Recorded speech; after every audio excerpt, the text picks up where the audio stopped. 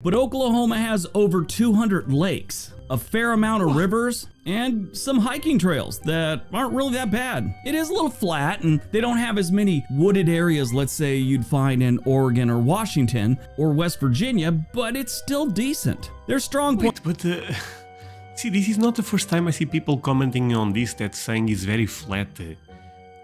Wait, but is that a bad thing, being very flat?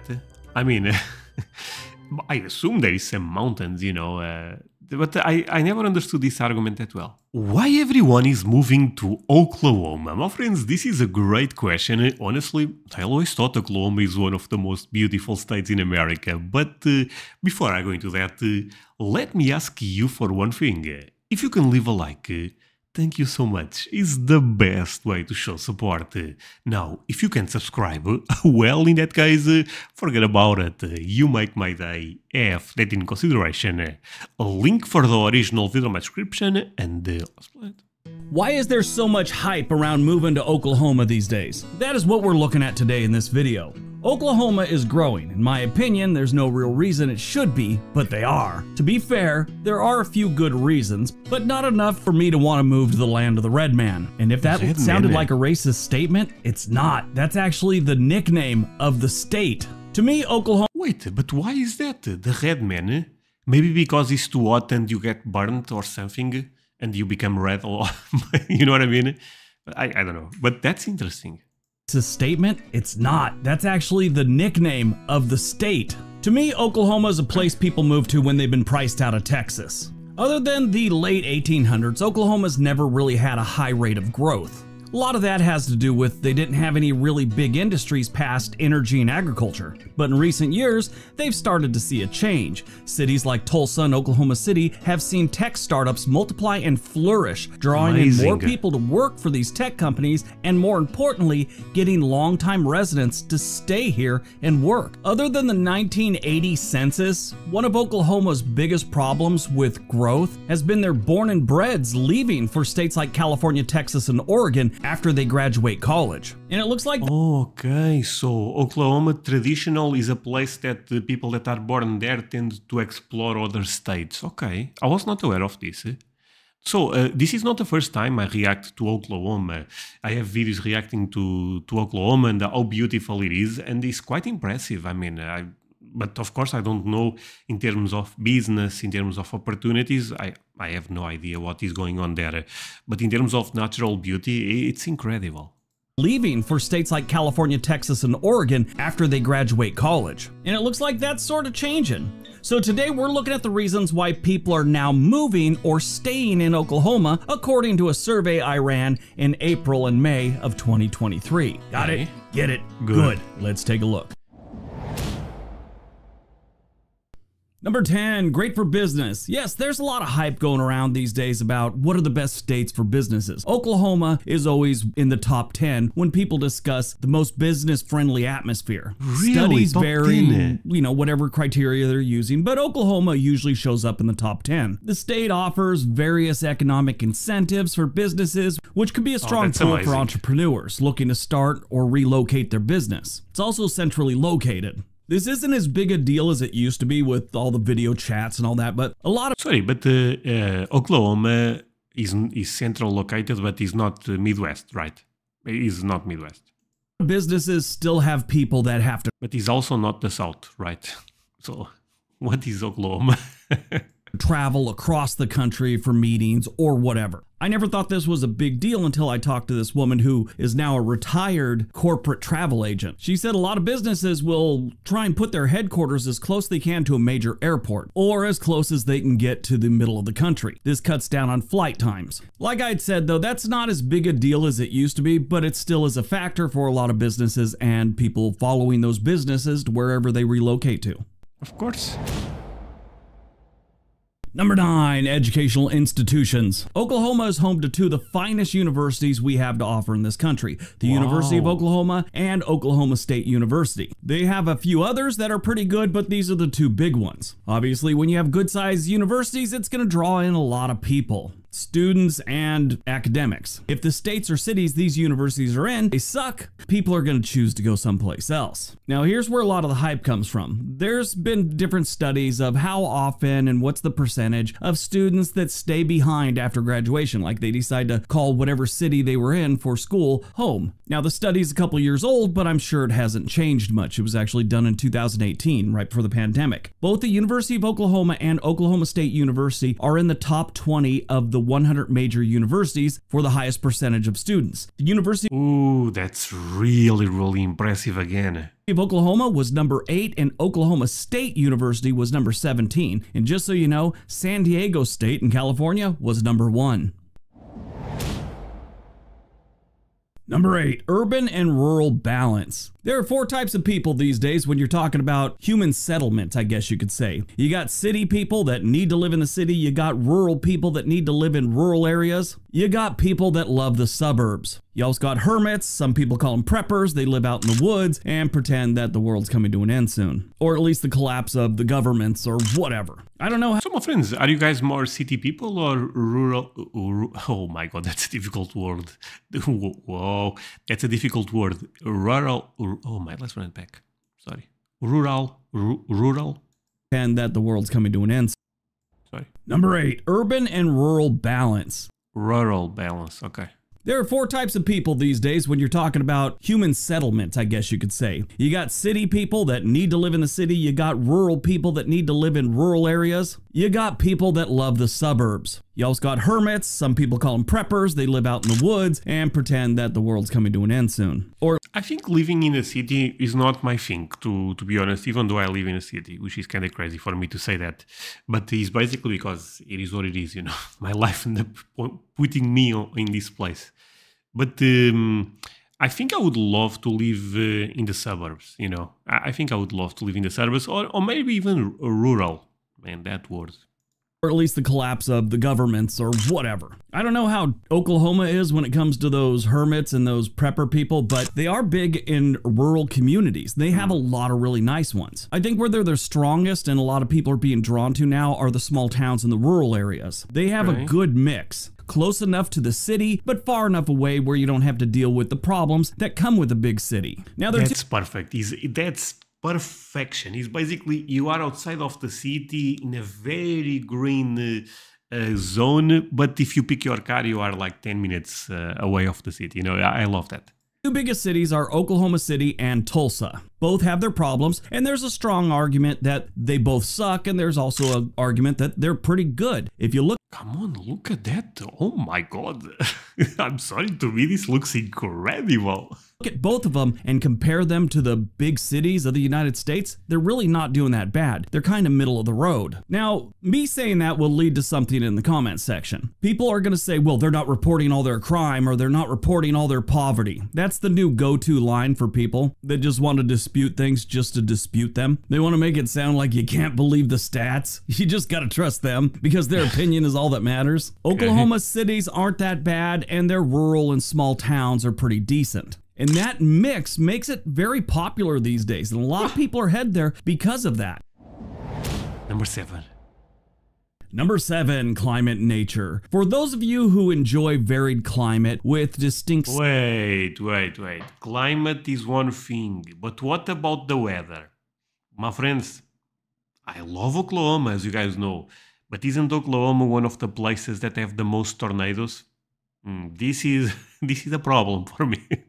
Seasons, Oklahoma offers hot, sunny summers and mild winters, although winter can be unpredictable at times, so keep that in mind. It's the middle of the country, some weird stuff happens when it comes to weather patterns. But on average, that's what you're going to get. Hot, sunny summers, mild winters. Now, why is this a big deal? Well, there's a lot of people that are tired of shoveling snow. When they can afford it, they move to places like South Carolina, Florida, something like that. Maybe even Arizona or New Mexico. Oklahoma is becoming more and more of an option for people like that for a few different reasons that we'll get into later on this list. And most of the time, it has to do with money. Oklahoma's never had a really big reputation for outdoor stuff to do, like, let's say, Oregon, Colorado, Minnesota, Montana, Wyoming, Idaho. You know, it's not like those. Everyone knows that's where you go to for the outdoors. outdoors. And before anyone says it, yes, West Virginia, North Carolina, they all got great stuff also. But Oklahoma has over 200 lakes, a fair amount of rivers, and some hiking trails that aren't really that bad. It is a little flat, and they don't have as many wooded areas, let's say, you'd find in Oregon or Washington or West Virginia, but it's still decent. There's strong points. But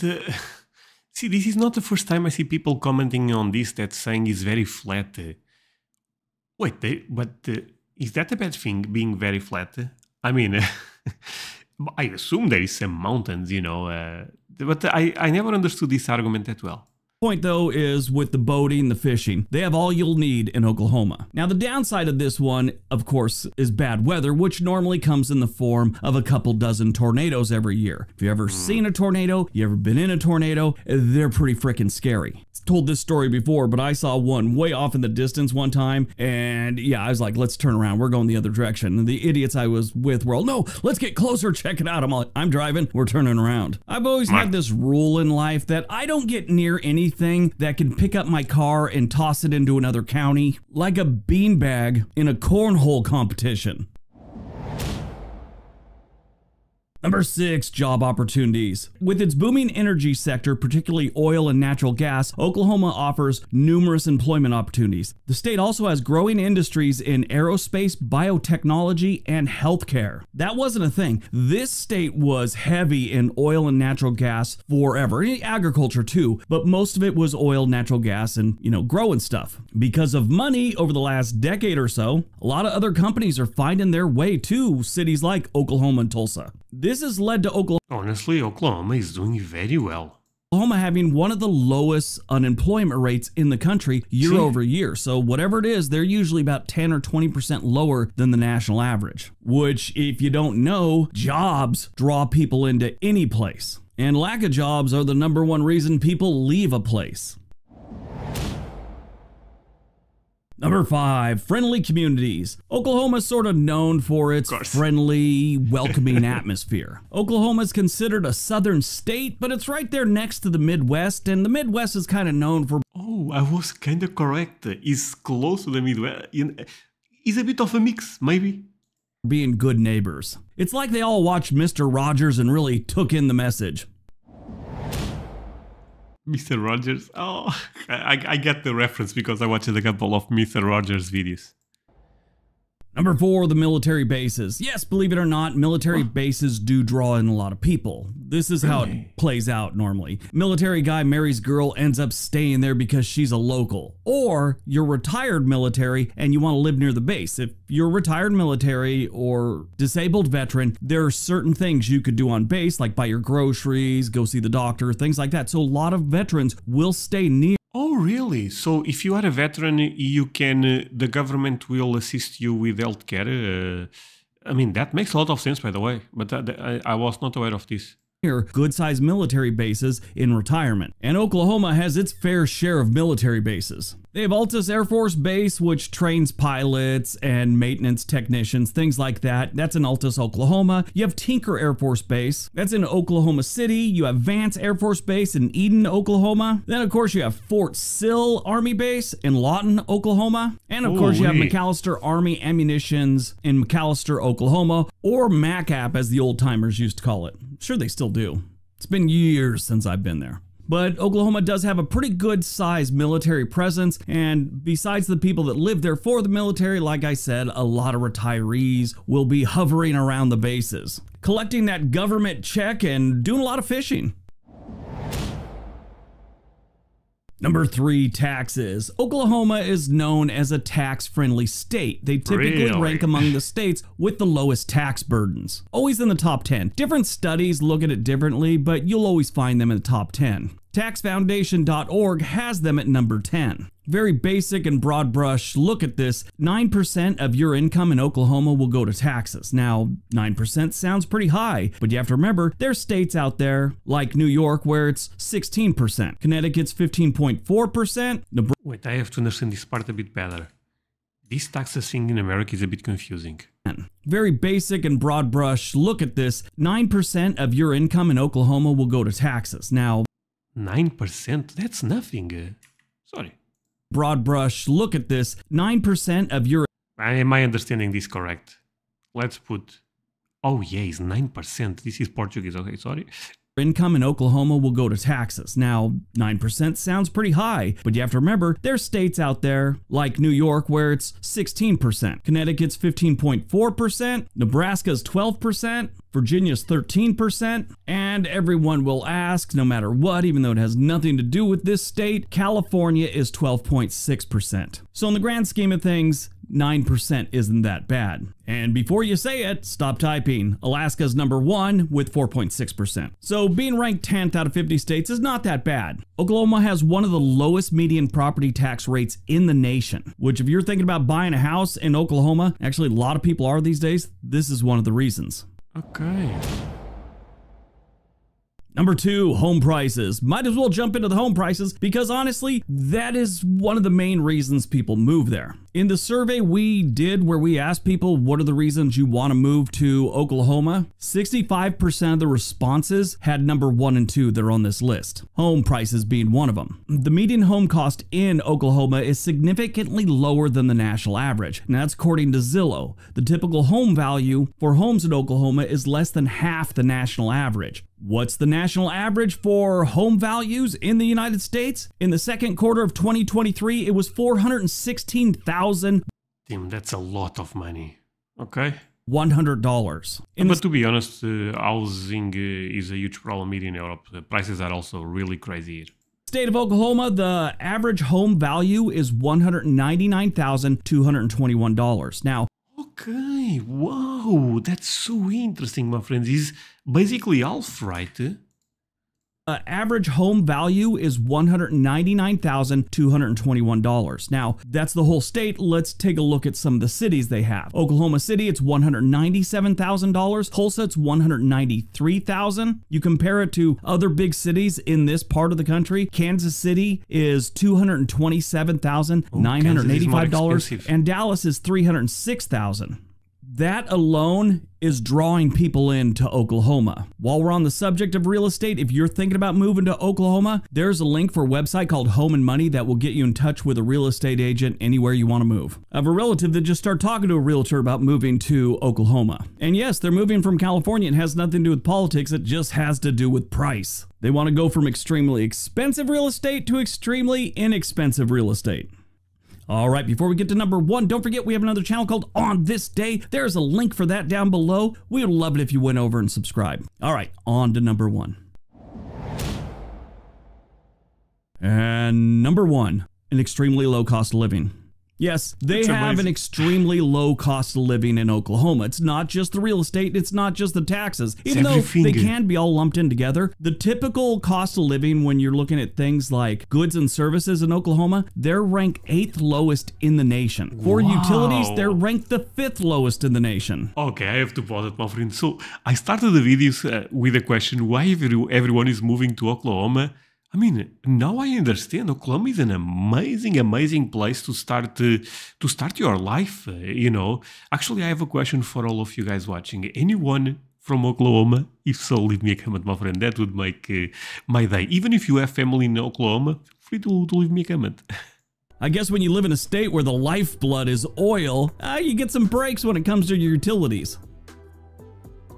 Oh, standing. All right, that's today's video. Hope you guys enjoyed it. Hope you got... Friends, thank you so much for watching this with me. Show him all the support, the world according to bricks.